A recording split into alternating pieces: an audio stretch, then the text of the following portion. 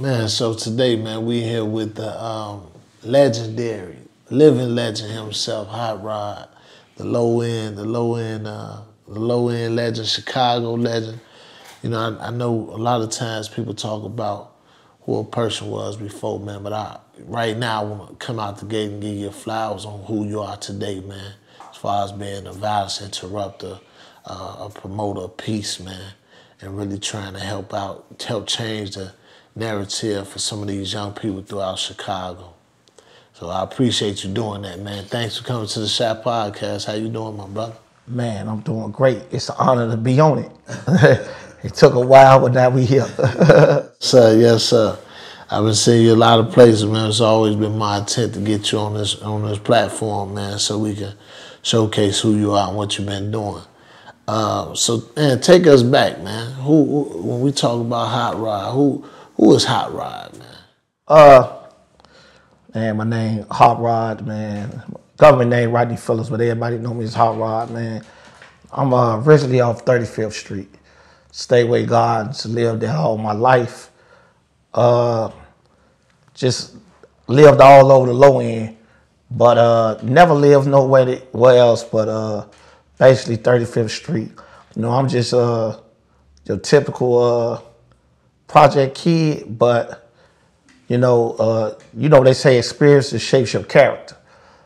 And, you know, I witnessed a lot, man. I was raised amongst some real hell of a street dudes and a part of some hell of a history. You know, Bronzeville got a hell of a history in itself, as far as just not the street culture, but black culture on its own. You know, it was the gateway from the South. So, you know, when I really read up on my history, where I come from, you know, 35th Street was like, even when it goes back to the 1900s and things of that nature, and any high plots to structural violence with the mayor and Bridgeport and the connection of those things, it's just, I didn't know these things until I did a lot of research. So it's a very important place in the history of Chicago. So you came from the Ickies, the projects. Stateway. Stateway. Yeah. Okay, you stay with Gods. Yeah, Stateway Gods. When we talk about Stateway, man, how many buildings was in Stateway? So you have 6 17-story buildings that range from 39th to 35th Street, and you have 2 10-story buildings that borders 36th and State and 35th and State. I come from the 10-story building, 3616, 3618 South State. That's where I was born and raised. You know, with your family started there as well? My grandma was one of the originals that moved in. You know, my family, period, like my extended family came from Mississippi, and some of them moved in 1958 when it was actually built.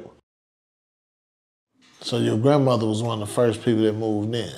Well, actually her sister was, but she moved in later, like 1966. Okay, gotcha. Yeah. So, but Stateway been in the family. Y'all been there all my life. Since the generations of cousins, right. Cousins, aunties, you know, you name it. I had a family member in every building down there. So, describe to us, man, when you was coming up, man, how was Stateway? What was Stateway like? When I was coming up, man, my early childhood years, you know, it's like, I read a statistic that said in the 80s that Stateway was one of the most poverty-stricken places in the United States. From like 82 to 90, it already ranked in the top 10, but I didn't know that because at the time, it was a loving, caring place and it was a village. And you cannot understand your situation until you step outside of your situation. So growing up in Stateway, it was a peaceful, loving place in my early childhood years and up until my teenage years. You know, in my early childhood years, it was just one Stateway. It wasn't no separation. But due to certain circumstances and things that took place, it became a split and divide. And You know, it was a lot of loss of life. It was a lot of destruction. And it just was one of the most violent places in the city. What would you attribute that to? Uh, just poverty for one, and more so just survival. Just young men with no guidance who was raising themselves, had no idea on how to be a man, who was marking territory and trying to be something, but didn't know exactly what they was trying to be. Didn't understand, you know, that didn't understand what structural violence was, for one. First of all, you got to look at, they 17 structural buildings, and they was built because Mayor Daley didn't want blacks to cross into Bridgeport. So he built vertical ghettos from the ground up. So we was on top of each other and things of that nature. And it's just, violence is like, people don't understand when you're in close proximity to each other, you take your frustrations out on each other. So what was your and I like to ask this question. You had your mom in the house? Yeah, raised by a single mom. A single mom. How many siblings? 3 siblings, all sisters. I was the oldest. Okay. Oldest male. And then what was your father at the time? He went with my mom, so he wasn't in the household. He was doing what he did, and then I say this about my dad. My dad instilled a lot of things in me, but he was more of a functional, like I say, alcoholic. But I learned some of my life lessons from him, because one of the things I learned from him is how to be a leader. He would come through, he would see me with the other kids, and I wouldn't even know he was there, but he would observe to see, was I a follower or I was a leader. And if he felt that I was being a follower, he would chastise me and give me a life lesson like, I can't tell you what to do, but it better be your own choice. You better not get led into anything. And he instilled that in me in the early age. So he would come through, probably being intoxicated and things of that nature. At the time, I didn't understand it because, he would put me on the spot, talk to me, call me out on some of the things I was doing wrong. And I used to be somewhat embarrassed. But as I got older, them lessons stuck to me. I understood it was a method to his madness.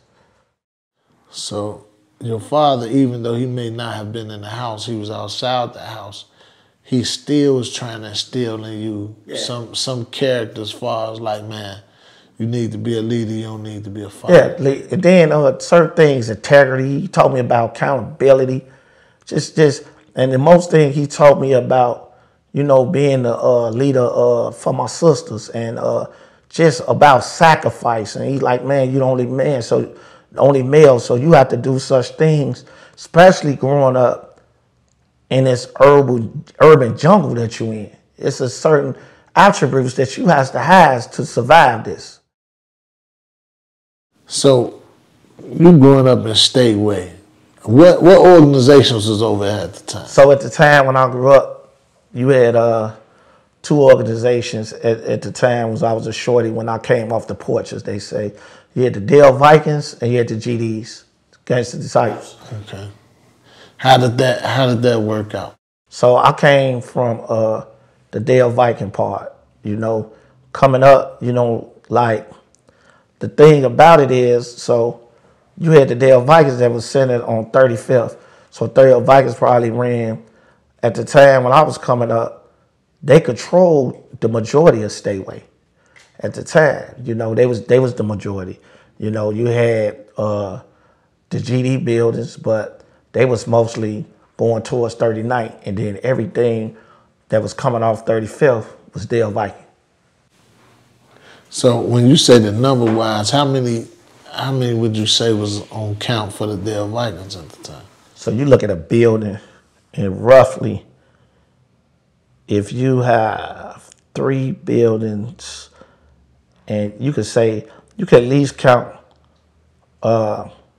75 individuals out of each 17 story.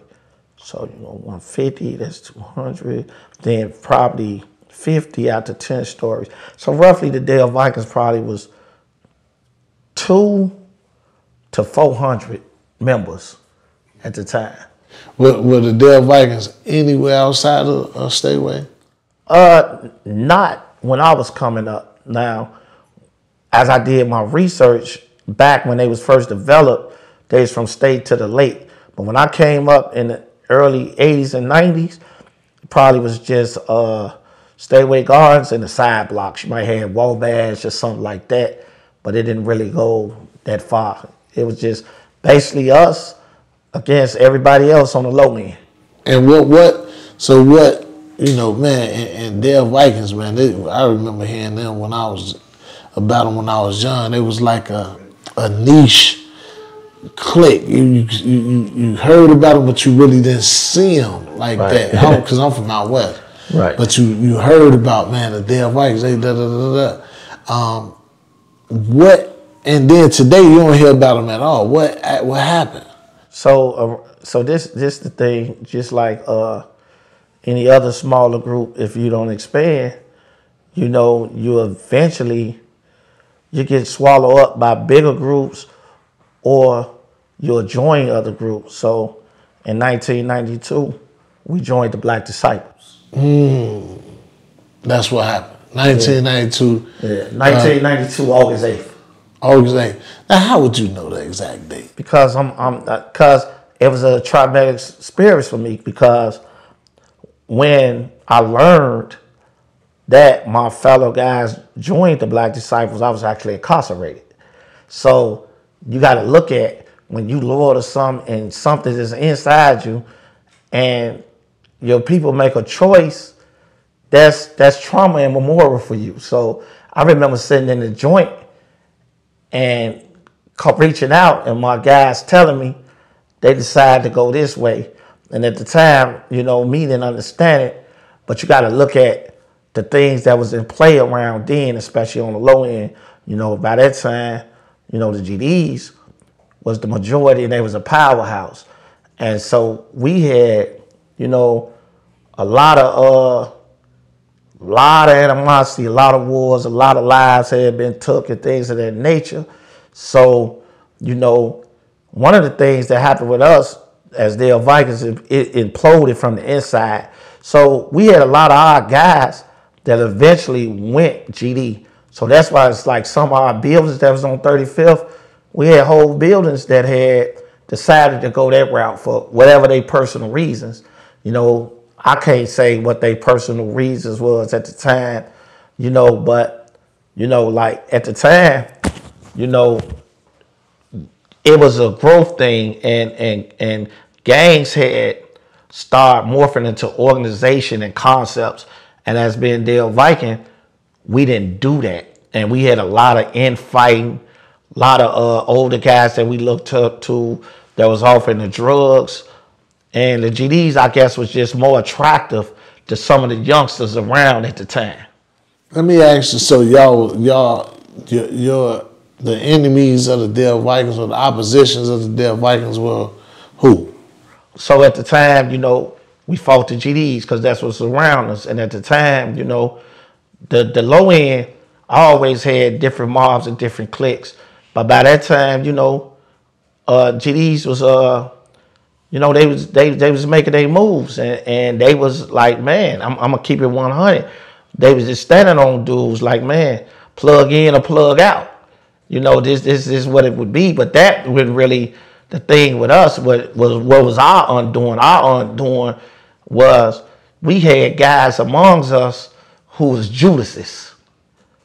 When I say a Judas, if I grew up with you and slept in the bed with you, and then I go to the people that we used to fight, it weakens me, because now the same person I'm against is now, it's like saying the fox is in the hen house. It's like it's difficult to overcome that, because these are guys who know everything about you, and now they put the guy who you was into it with right next to you. we had buildings, and now you got a whole building that was once, the GDs was off another end. So now you got a whole building that was once friends that I slept with, I fought the GDs with, but now they're with the same people now that I fought. So it was so much as like, it was a situation where it was real volatile down there at that time. Because you got to look at it like a lot of these people ain't just people that's we from the same organization. They cousins, they brothers, they uncles. That's difficult now because this your cousin, but your cousin with people that's trying to hurt you. And now it's like, man, ain't no love lost. It's getting ugly because guess what? They know all your secrets and things of that nature. And this was around what year did this? This is like late 80s, early 90s. Okay. Leading up to us joining the Black Disciples. Gotcha. So some would say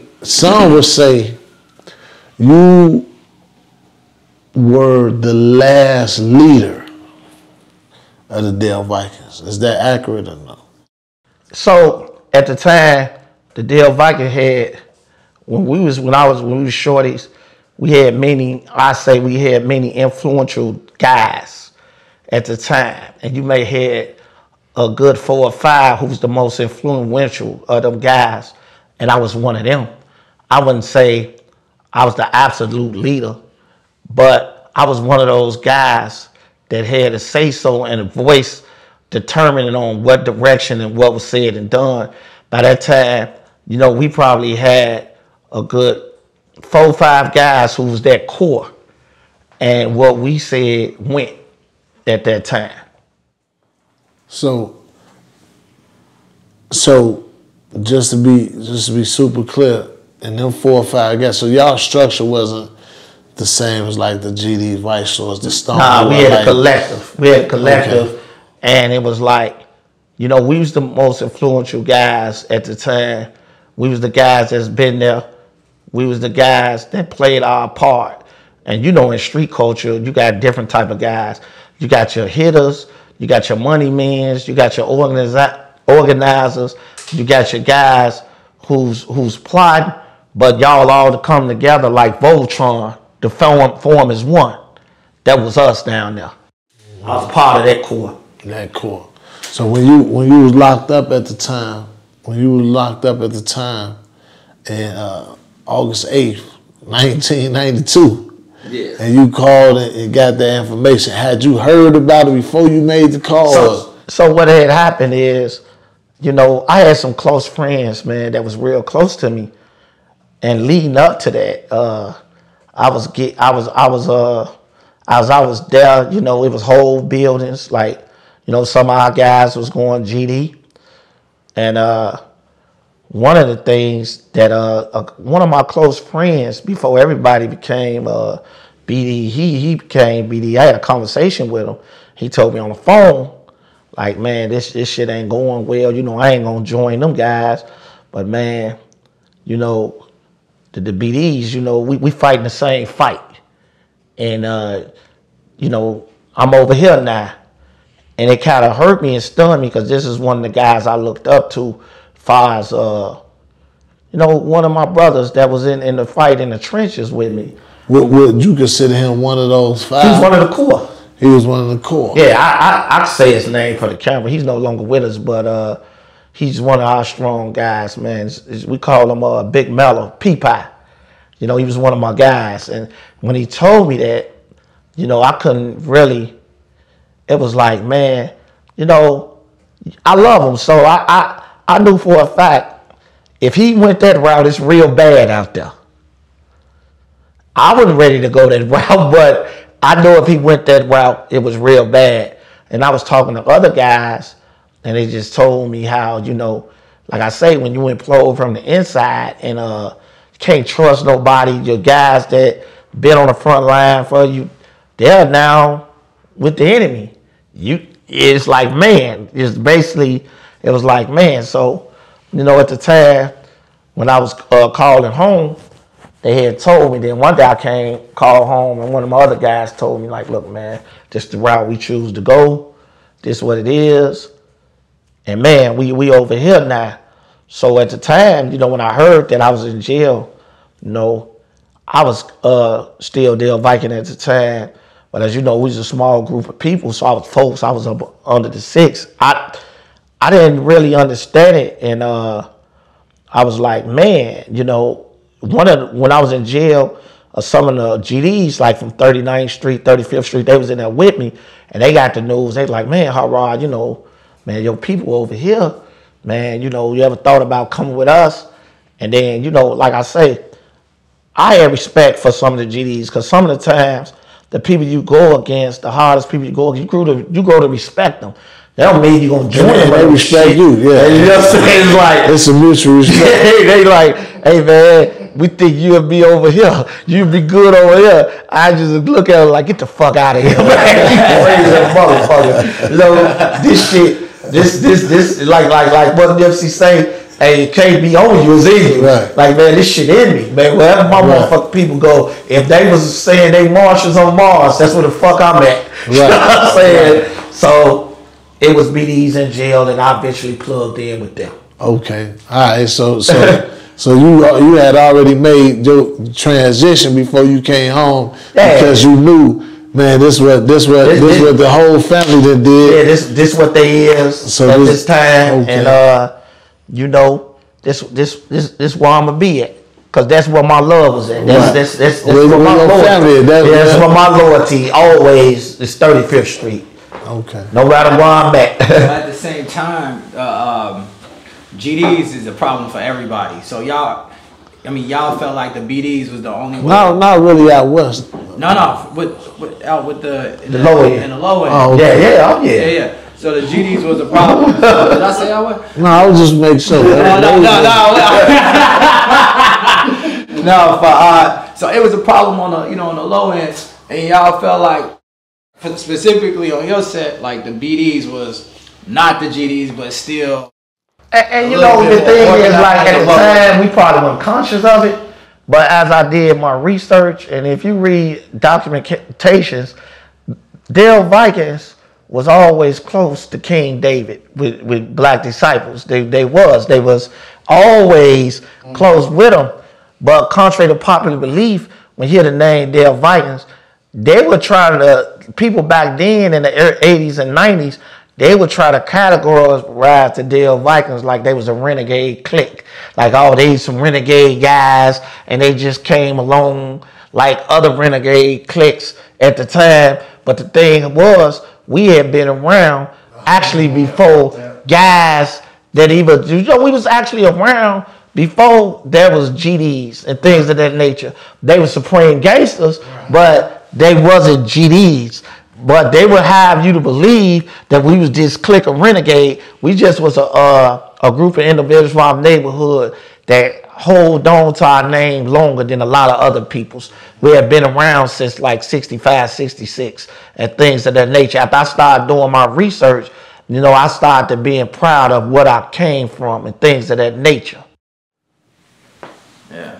Nah, you see that a lot too, like on the West Coast. You had all these little, gangs that wasn't Crip or wasn't Blood, but then when one gang got, big enough or attractive enough for whatever reason, like those smaller gangs that were just independent join those. Yeah, maybe it's influence. It could be because some people scared, or it could be money.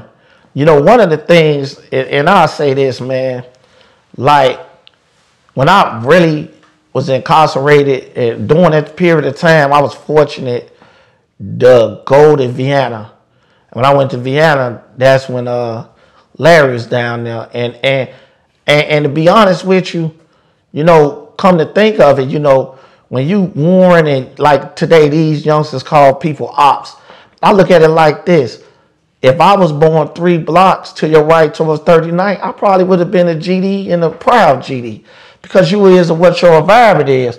I just happened to be born 3 blocks to your left, the 35th side, and I was a Dale Viking. Right. And real proud to this day.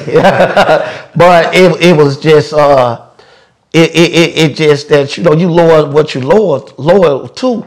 But when I got a chance to be in Vienna and be around older guys, and I got a chance to be around Larry, I was educated in such a way that it stopped a lot of my tribal, the way I think about tribes. You know, before then I might have said, man, I don't like GDs, or I don't like Stones. You know what I'm saying? I didn't understand. I didn't like the ones that I was fighting and what we was fighting against. But their ideology and concept was no different than mine. They just have a different name.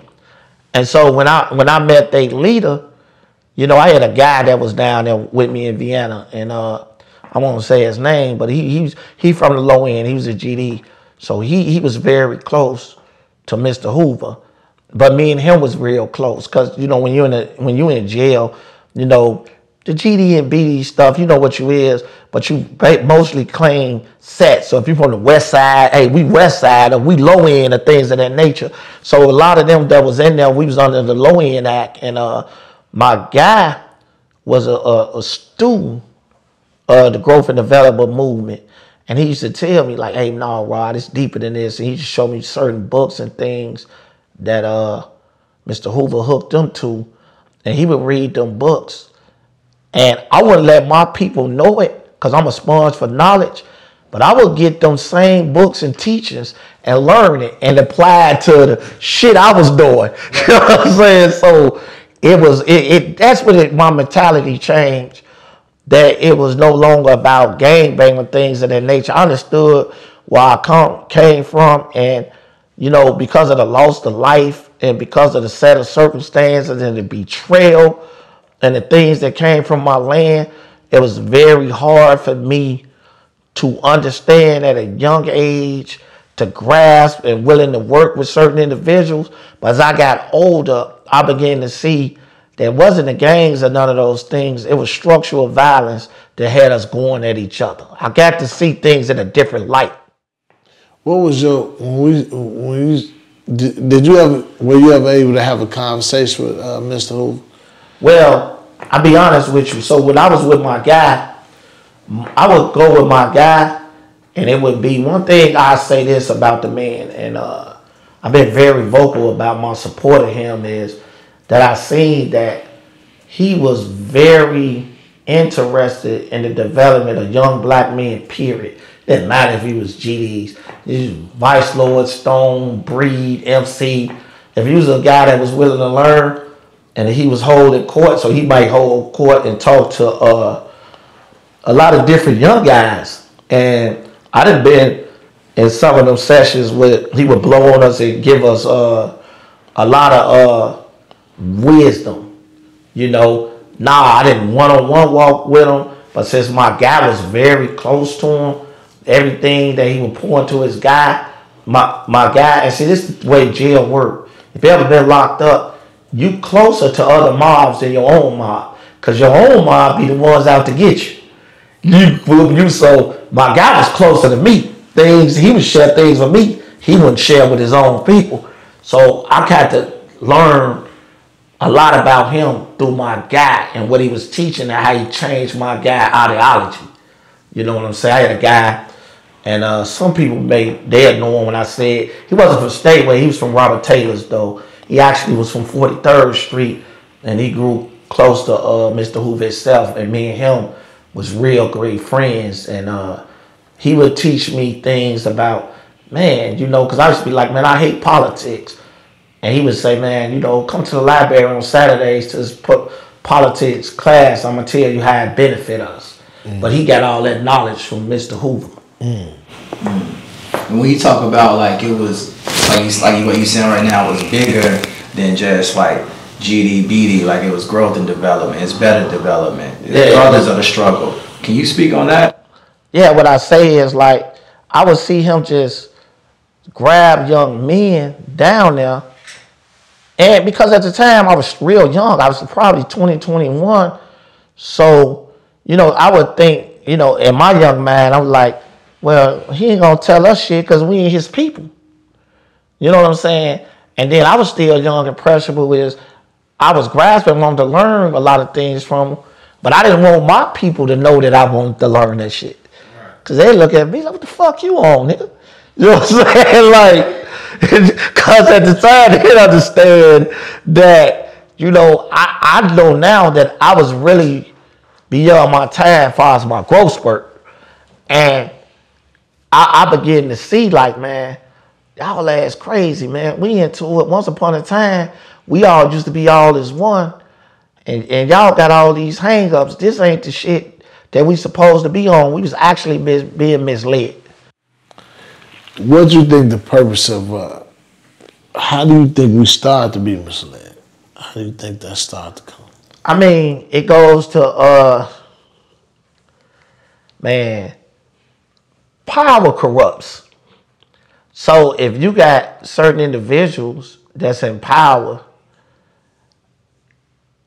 if they not truly for their people and understand how power work, they use it in selfish ways, and they pit each other against each other. They feed off that because they benefit. We got individuals from our own neighborhood that keep up a lot of chaos because it benefits them, especially older guys and young guys. It's the manipulation game. You know, it's been going on since the beginning of time. So if you don't understand that, it's like I got to manipulate and keep y'all going into it, so it benefits me. I'm making the money. I got the power. I control y'all, and y'all gaining knowledge on how it should be. At the time, they might not understand. It don't weaken them. It actually strengthen when the neighborhood is, because it's a saying, we are stronger together. So when we are stronger together, we actually is operating at our optimal level that we should be operating at. But individuals don't see it that way. They look at it, if I could corrupt and be a chaos agent and keep y'all against each other, I can control. It's kind of crazy. You look at the end result of all that fighting, you know, on the low end, and like how the low end has turned out. Like how, like you watched this change in this neighborhood. Oh man, dramatically. So the thing about it is, like, you know, when you say low end, you talk about state to the lake. A funny thing happened to me, man. I was released from prison in 2005. And I was driving down the Dan Ryan Expressway. You know, I just got out and I was just driving. And as I'm riding down the Dan Ryan, and I look to my left, the funny thing is, wasn't no projects. And I never thought I'd see that in my life. From 55th to 22nd was gone. And for the first time, I felt like I didn't have a home, because that's all I knew all my life. You know, you hear these stories about they gonna tear down the projects, they gonna do these things of that nature. And you be like, man, the kids, you want like, how? All this, how they gonna do that? How they gonna do all this? These people in. Yeah, you know. And when I came home, that really started my transformation, because I basically, you know, I was wise and understood a lot of things, but my mindset was getting back to it, getting back to hustle, getting back to put my influence on things in my home. But I came home to no home. So about that time, you said you came home to no home. To no home, far as neighborhood. Right. That you know I go, like, you can be in an organization and go to different neighborhoods. Because you're a part of that organization, you may be accepted, but that's not your home. Right. That ain't where you from. And as you begin to see that amongst your own people. You know, when you came home, what year did you come home? I came home in 2005. You came home in 2005. Stateway was gone. Yeah, it was gone. They had one last building left. And ironically, it wasn't my building. It was the GD building. So it wasn't my building. But the thing was, you know, my mom and them lived in there. I grew up with them, so I was cool. Like I was one of the guys that respected, but it wasn't my home. You know what I'm saying? So the thing about it is, around that time, a guy that I looked up to a lot, Mr. Jerome Shorty Freeman, had by that time was working with Ceasefire with T.O. Hardeman.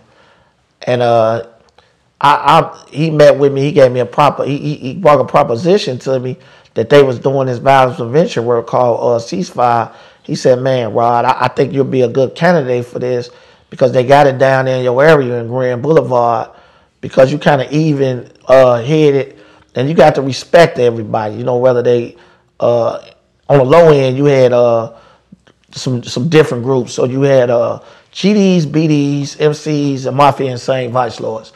And I had relationships with all those, like respect of all there. Before I left, I was known as a peacemaker. I was known as a guy who would try to compromise and bring clarity to the situation. You know, coming up, you know, I never was the rah-rah guy, the most gangsters dude. I was just a stand-up dude that stood on what I believe in. You know, and more of a guy that played defense. If you fuck with me, then it is what it is. But far as me, I wasn't the guy that was going for bad or none of those things. But I understood my role in the organization. And I understood this saying true because I got this from a old timer that the strong rule the weak, but the wise rule the strong. And that was always my monkey. So I knew how to lead. That's been me all through I was young. When you did become a black disciple, did that come with some status or something like that? Was it who you already were? Well, me being a natural born leader, it's like, you know, I'm wherever I'm at, man, I'm gonna speak my mind and I'm gonna stand on what's right. And I know how to get guys to sway things my way. I know how to get them to see things. So in my time and what I was a part of, everything I ever been a part of, and just to be the truth, I was always a leader. Always a leader because I'm a thinker. You know what I'm saying? A thinker and I'm a righteous brother. So I know that people wants to get behind me. You know, I'm for the people. You know, Can you explain exactly what it is to be a violence interrupter and when you were working at Ceasefire with Mr. Freeman? So they brought me in as a violence interrupter. A violence interrupter is a person who has credibility. LTO means license to operate amongst high-risk individuals in the neighborhood that no one else could reach. And if you're from the neighborhoods, you may have a rep, but also you have relationships. It's not like no magic pill or nothing that you get people to change their mindset. It's relationships and buy-in and credibility. Those are the things, and you acquire that credibility by being a stand-up dude and going through certain street tests and passing them and surviving them, and guys look up to you. So you have a certain power and a certain sway where people respect you, and you can you can't dictate none of them, but you can tell them you got their ear where they may listen, and you can say, hey man, these are the reasons why you shouldn't take this incident any farther, because you got something to lose. You can explain the consequences. What if you don't have influence over that dude? You may know someone that does. So you said Shorty Freeman. You say Shorty Freeman. When you came home, you got introduced to the violence interruption world. Right. When you talk about, you know, Shorty Freeman, he's a legend in Chicago. Did a lot for a lot of different people. You got some people say negative things. We will always try to bring light to situations, right? Can you tell us about his character as far as you know? Oh, as far as what I know, you know, his character was impeccable, you know. Man, a wise man. At the time, to me, you know, sort of like a father figure and a mentor. And I had a relationship with him far as different from the public, you know. Anything I ever asked him, he was truthful about. I learned a lot about. He guided me in the right way. He one of the individuals that got me into this work, because one of the things is I always been this type of individual all my life. But you know, we be one things, but we don't show this side to us, because the peaceful side is looked at as being weak. And he showed me what my strength was. He said, man, your strength is you able to bring people together.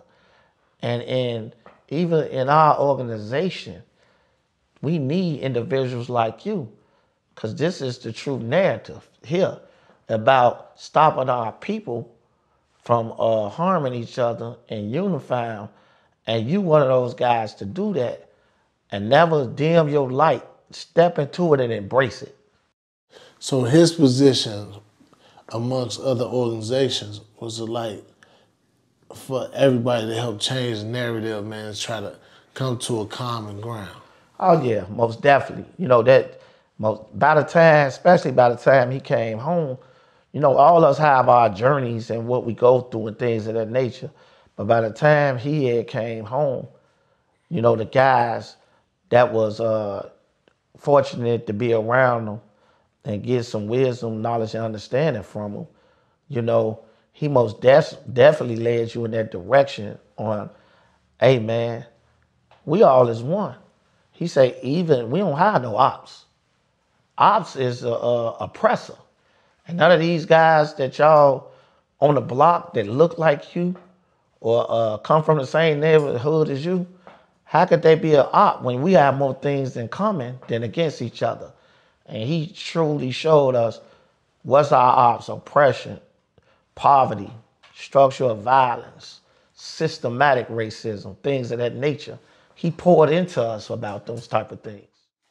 When you talk about Shorty Freeman, Mr. Freeman, and even Larry Hoover, and even some of the older guys, I know you've probably been around, it seemed like their language is the same as far as, man, this need to stop, the violence need to stop, and we need to come together. Even though that may not have been the message early in their life as teenagers, as they got older and more mature, it seems like that's the direction they went towards. Is that?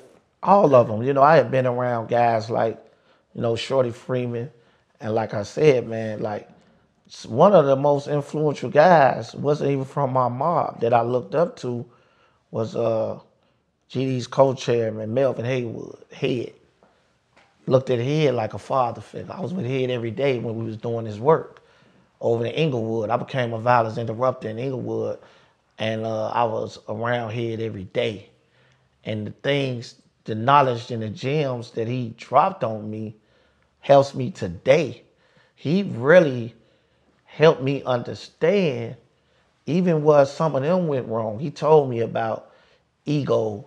He told me about morals, principles, and Rod. And you know, I was around him every day up until his death. He supported me in whatever I wanted to do. And I was just fortunate to be around a lot of great leaders from different mobs. And they embraced me and taught me things of just being a black man, period. That's crazy you mention him, because one of the OG GDs that I talked to today he just happened to call me. He literally mentioned Head and said that he was crying the other day just thinking about how much he loved him and how much of an effect that he had on him. Hey, man. Hey, that was a great man. Like, literally, man. Like the things and the lessons, like when I was doing this work, he used to share things with me like, hey, Rod, you know, I'm getting old and things of that nature. And I don't know how long I may not be here, but it's up to guys like you to make an intentional effort to reverse the curse. We gotta stop our people from killing each other. And that stuck with me. Yeah, that seems to be a central thing with a lot of our elders that came from these organizations. They want us to do better. You know, when we start making these changes and you see a lot of the organs, you know, non-profits or whatever, these different violence interruption groups together trying to do this work. And we see what's going on amongst these young people. What do you attribute that to? Like as far as like the young people making the mistakes they making, the bloodshed that we see out here, it ain't over no money. It ain't really over no, you know, over, they not recruiting. It's Right. more, what do you think this comes from? So it's sort of like, in a nutshell, for me, I think it's a lack of leadership on the street and a lack of guidance. So by me being a history buff, and I call myself a student of our culture, when I go back, it sort of remind me like in the early 60s, late 50s and early 60s when most of these mobs was formed. And I call it like in the Bible, you know how they have like after Christ, before Christ. And I call it ASBS, after structure, before structure. You know what I'm saying? So before structure, all these guys, if you look at the 60s and things of that nature, and with Jeff, David, and even older Vice Lords groups, Egyptian Crows of those things, they was named after blocks and things of that nature in neighborhoods. We the Motown disciples, we the Dutchtown disciples, we this. So they was just one person that brought it all together. Or like with Larry, them was the Supremes, our West, the Hundreds, West Side. So it's just like now with these cliques, you know, man, I'm old block, I'm 757, I'm this. They under these major umbrellas, but they doing their own things in cliquish, and it just haven't been one strong person to bring it all together, like a Larry, a Jeff, a David, and you know, a Booney, you know, even going back to the Vice Lords, Chiefs, you know, Bobby Gore, a Willie Lord, a Troy Martin, you know, things of that nature, you know, a King Neal. So when you look at, you know, you just don't have those type of individuals that, like, you know, just bring it all together. So from my study, it's so much as we back in those days. It's just like they say history repeat itself. And so from my studies, that's what I see what's going on the streets right now. So, do you think that the lack of leadership and structure and the modern gangs that have morphed into more so many cliques now, do you think that that's intentional, that we don't have that centralized leadership and structure? No doubt it's intentional. You know, like you got to understand that the powers that be already have a plan. So when you study history, even back then, you understand the intentionality of the greater plan. And one of the greater plan is their philosophy was always, if you kill the head, the body will fall. You know, even if you look at, like, even go back then when they indicted, you know, the GDs, I specifically remember the prosecutor saying we ripped the head off the snake. You know, if you ever look at that, you know what I'm saying? That's done by design, because one of the things is the structural, the powers that be power. When you have power and you can control votes, you can control how people move, you're a threat to the system that benefit others. You know, I want to go to this because we got, you know, even talking to you early, just, you know, you've been one of the early supporters of the Shot podcast, like, it probably within the first 100 supporters. You might have been definitely within the first 200 supporters. You know, so I know you've been following Paige since the beginning.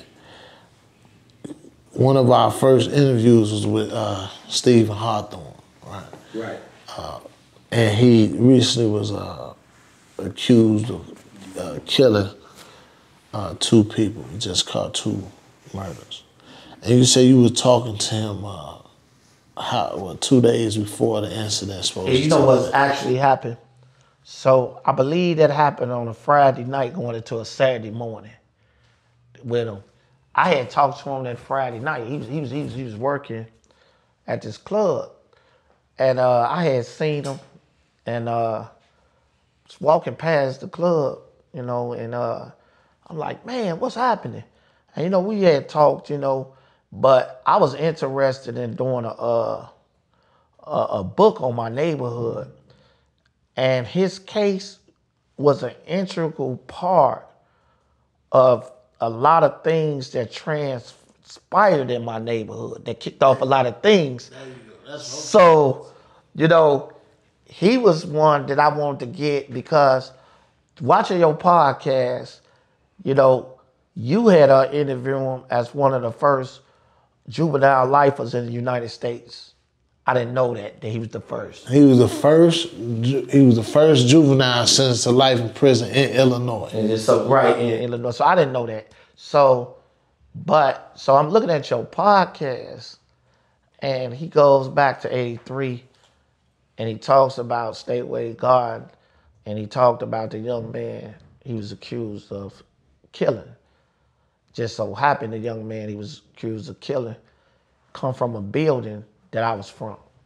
And I knew you knew the young man. Actually, he was wanting somebody that, he was older than me, and he was a guy I seen around the neighborhood, and kind of looked up to him. He grew up so I lived on the 8th floor, he lived on the 10th floor. I was literally 2 apartments from me. So I'm like, damn, this dude they talking about, you know what I'm saying? But at the time, I remember that case, it happened in '83. I probably was 12 years old. And unbeknownst to me, I just remember in the wee hours of the night, it happened, and guys ran to the other end where it happened. And it was a lot of hype around it saying, man, they killed Papa. That was the guy's name.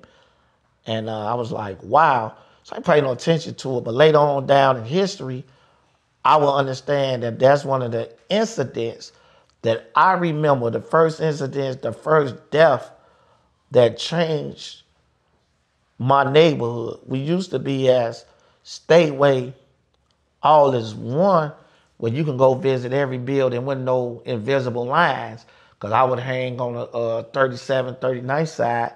But after the thing happened with Mr. Hawthorne in the situation, it kind of changed. It was like, yeah, don't go down there, and y'all stay down here, and we stay down here, and it perpetrated itself. So far as I can remember, that was the first incident that I remember that changed how I look at things, because it's a lot of things, like in the project, it's certain things. They had the swimming pool. So the swimming pool was on their end, and the swimming pool for everybody.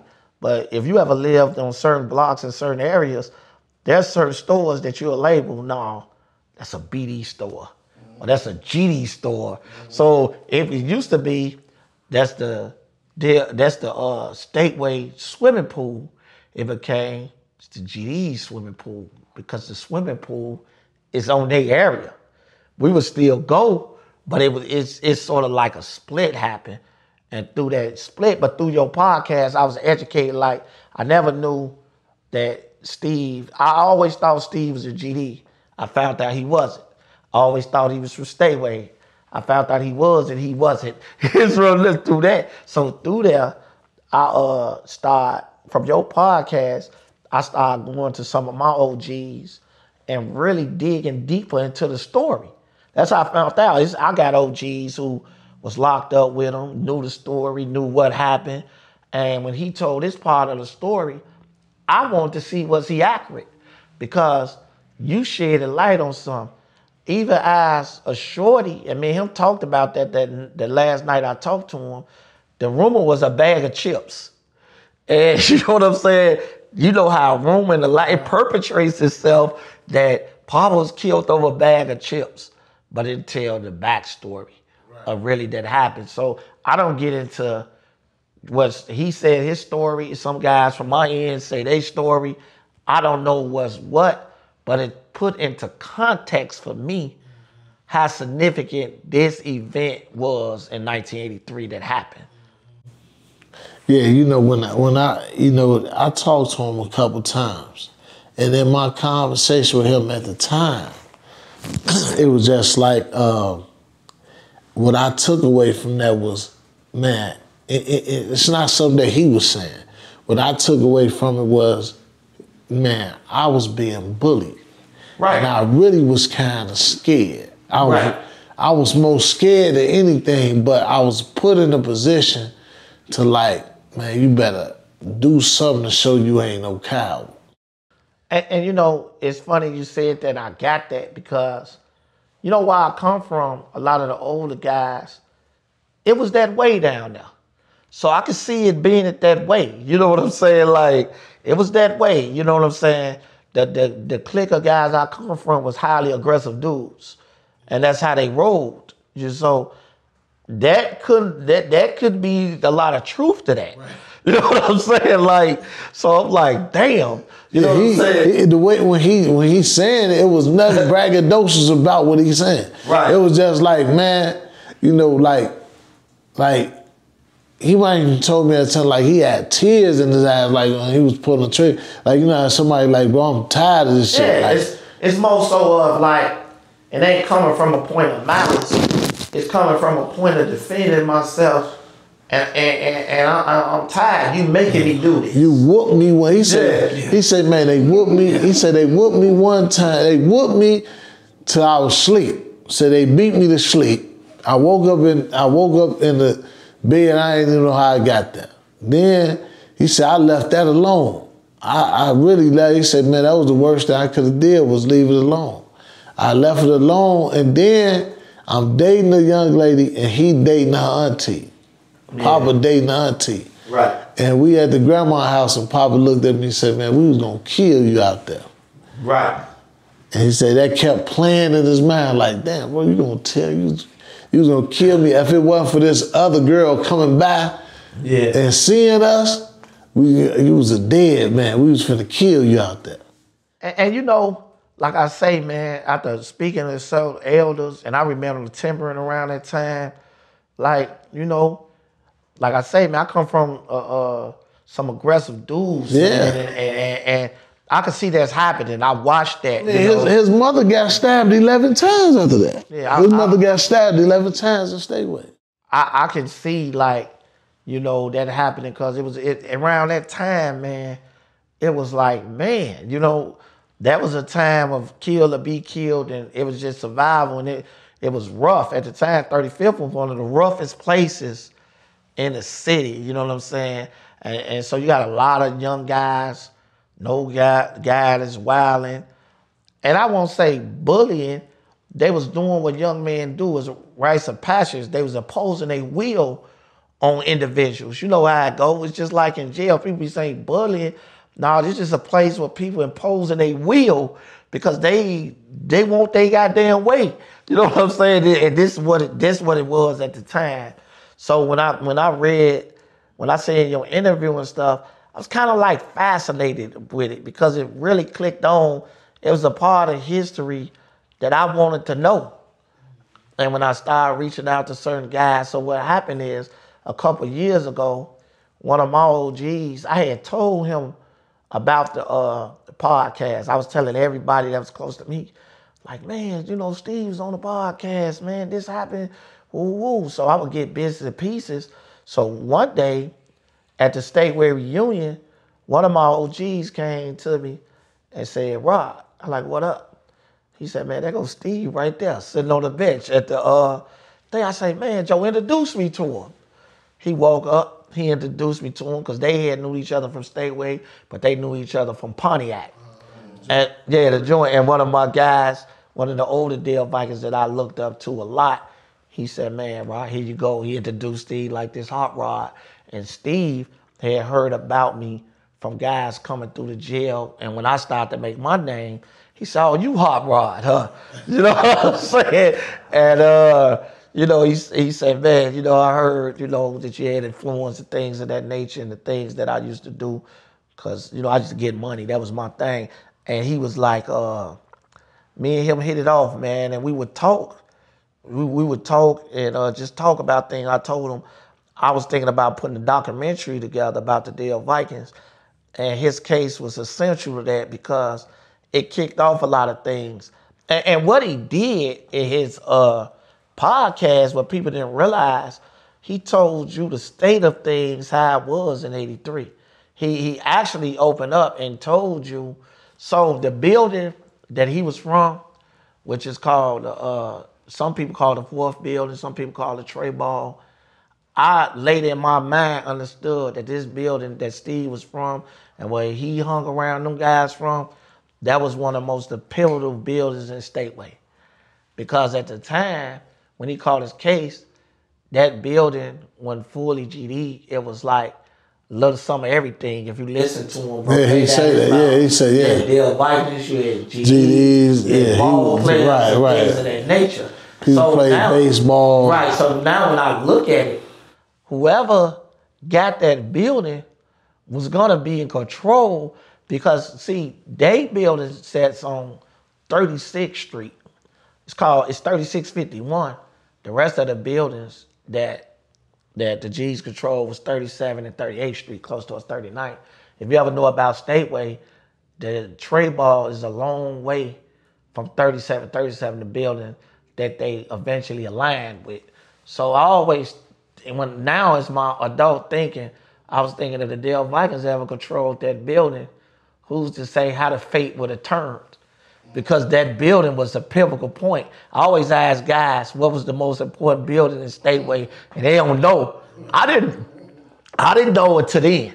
Till I started, my intelligence kicked in. And it was because of his case and the ignorance, like people didn't know that Steve wasn't a GD. He was a breed. Right. But guess what building he hung with? The GDs. So it kicked off between. Right. But even though to this day, didn't nobody know that, till guys would come from the joint and say, hey man, you know, Steve is a breed. Right. He's like a breed. How's that? The only thing we know about breeds is they in the village by Jewtown. Right. That's our knowledge of them. So it was instrumental, a part of history for me that was very revealing about some things. And it showed like by us not advancing, and when you have some guys that's sitting right next door to you and you're in conflict and you don't deal with that, as the saying goes, the back door was wide open, and that changed the trajectory of how Stateway went. Man, you know, man, this was a great interview. Before you leave, man, before we wrap it up, man, what you got next going on, man? One of the things, man, that I got going, man, is I got my own organization called LIPS, LIPS, and it stands for Living Peace Successfully. I got my own org. As of now, you know, I'm a field manager for Metropolitan Peace Academy. I actually train at the Metropolitan Peace Academy, professionalize in the work. I train all across the United States. I go to other cities and train other violence prevention sites and things of that nature. And one of the things that I wish, man, is I'm really like, I haven't gave up on our city. Mm-hmm. I haven't gave up on our city. I don't blame nobody or things of that nature. And I believe there's always hope. And I believe if change comes, it's going to come from us. You know what I'm saying? And I think that all the organizations, the things that, if you look at any organization, literature or things that it don't matter if you're the 5 or 6, Latin folks, Latin King, it was all for the advancement of our people. And it was there. It's just things, distractions come in. When distractions is fast money, lack of knowledge, drugs, all those things stop you from functioning and going on the trajectory of realizing we the true kings we are. It stops us from adjusting our crown. Appreciate you, man. I just want to say one more thing too, man. Shout out to some of my elders, like where I come from, the foundation, Dale Vikings, Narvell O'Neal, Richard Reed, them was some of the founders of the Dale Vikings. Yes, and King David, Shorty Freeman, Larry Hoover Head, Booney Black, and all the leaders that come from the side that I come from, man. Appreciate you, man.